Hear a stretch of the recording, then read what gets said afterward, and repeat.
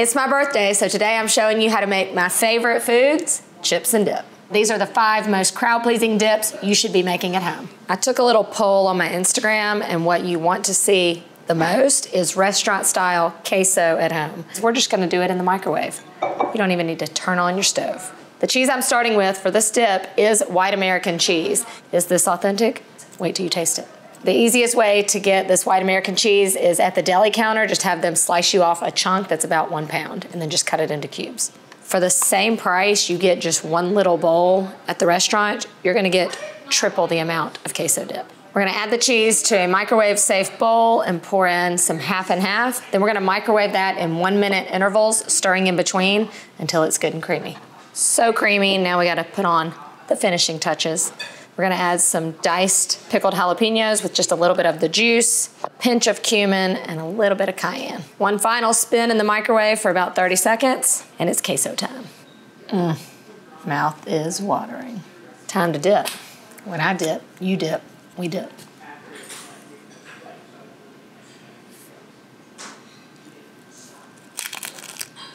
You could serve that on a shoe, and it would be good. Where's my margarita? The party has begun. Next up, probably my most recent favorite, is buffalo chicken dip. Of course, you've had this before, but have you had it like this? Do not make this dip with canned chicken. This is so easy. Just plop it on some foil, a little salt, pepper, and garlic powder. Cook it in the oven, 325 for about an hour. You've got perfectly juicy, tender chicken. It's that easy. When it's done, we've got perfectly cooked chicken. All we have to do is chop it up and mix everything together. Add in cream cheese. Make sure your cream cheese is softened.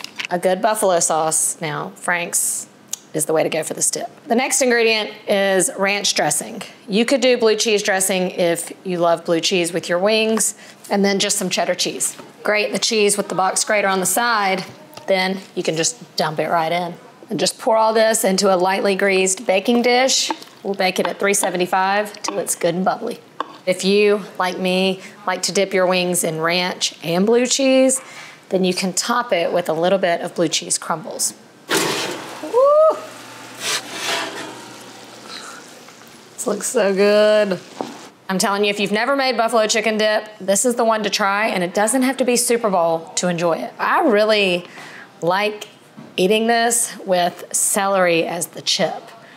I mean, then it's low carb. Also, it's a great idea to let this dip sit for about 10 minutes before eating so that everything kind of comes together.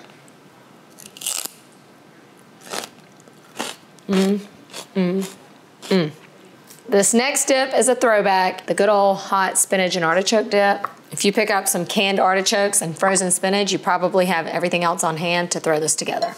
I like to start with artichoke quarters, so I want to drain these and chop them up a little bit. Now it's time to create that creamy goodness. A little mayonnaise, a little sour cream, a little cream cheese. Then we're gonna add some Parmesan cheese and then kick the flavor up with a little Worcestershire and hot sauce. It's gonna be good. Just put it in your casserole dish. This could be done up to a couple days before if you're having a party. Also, don't like to smooth it too much on the top because I want those little bits on the top to get brown. TGI Fridays ain't got nothing on me. This dip might be the most crowd-pleasing of all. You can serve it with crackers, tortilla chips, Fritos. Today I'm going with the crunchy pita chip, the perfect bite.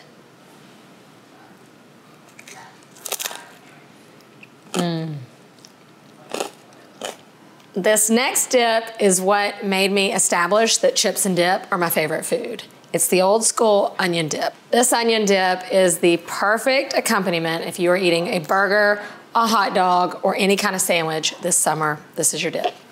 It starts with a whole tub of sour cream. The onion flavor in this dip is primarily coming from onion powder. I'm just gonna go in with a little bit of garlic powder, salt, and pepper. The great thing about making your own version of this dip is that there's no packet involved, no artificial ingredients, no preservatives. You know, it's a little cleaner. At this point, it's ready and it's delicious, but to make it even tastier, you wanna let it sit in the fridge for at least 30 minutes. If you make this the day before, even better. I've never really tried it, but I could probably eat this entire bag of chips with the dip.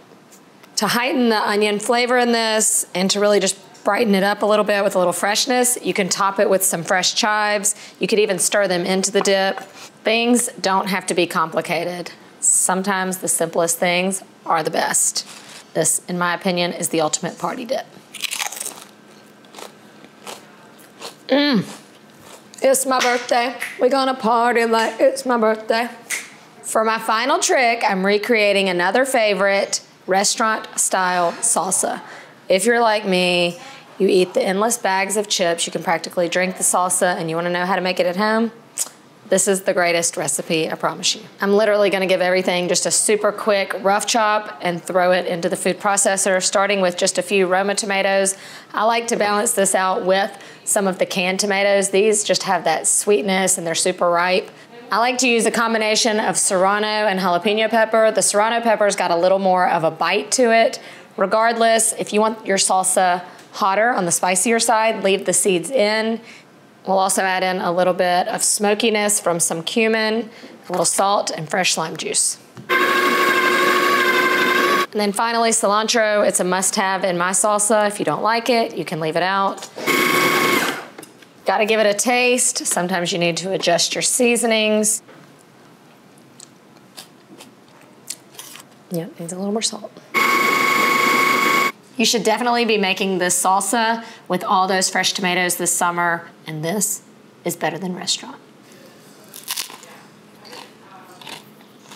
It is a burst of freshness in your mouth. A definite must try. I am one happy birthday girl, and now it's time to make a drink and take a dip. And when it comes to delicious crowd-pleasing dips, you can cook that. Come on now, dip, baby, dip. Dip, baby, dip.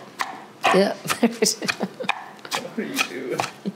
Dip, dip, dip, dip. I love dip.